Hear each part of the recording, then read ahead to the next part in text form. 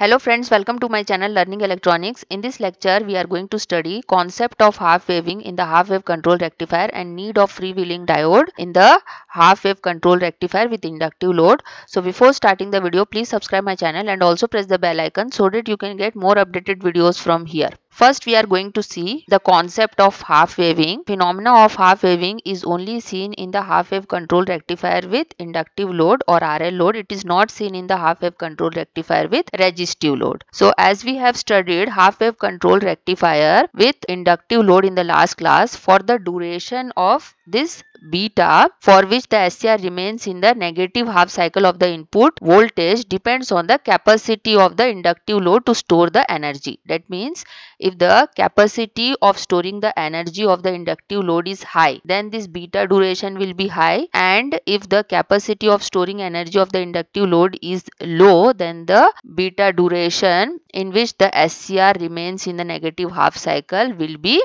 low. Now this half waving phenomena is only seen when the large inductance is connected in the load. That means if we have large inductance inductive load, then only we can see the half waving phenomena. So if the inductive load is very large, then there is possible that the inductive load may not turn off at all in the negative half cycle also, as shown in the figure, and up to the instant of triggering in the next positive half cycle also the inductive load is not turned off. That means due to the stored energy in this large inductive load, the HWCR will not go to off condition even in the negative half cycle and up to the limit of next firing angle. That means we will get the output voltage or the load voltage is equal to input voltage. That means the output load voltage signal waveform will be equal to the input signal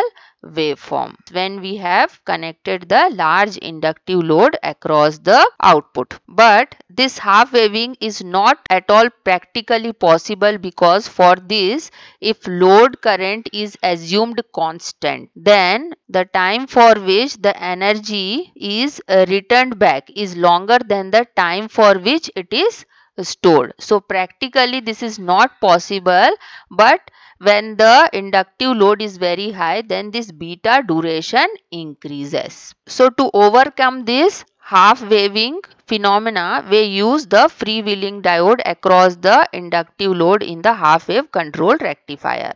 So this freewheeling takes place due to stored energy in the inductive load.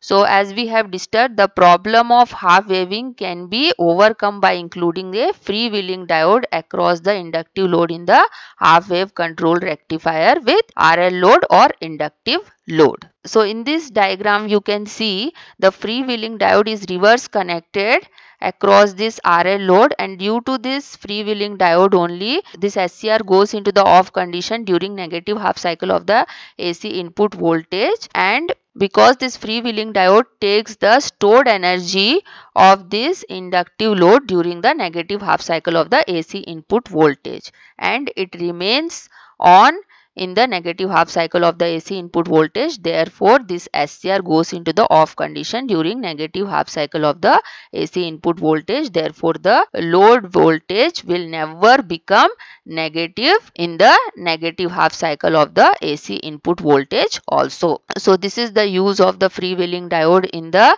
circuit of half wave control rectifier with inductive load. Now let us see the advantages of freewheeling diode used in the half wave control rectifier. First one is input power factor is improved.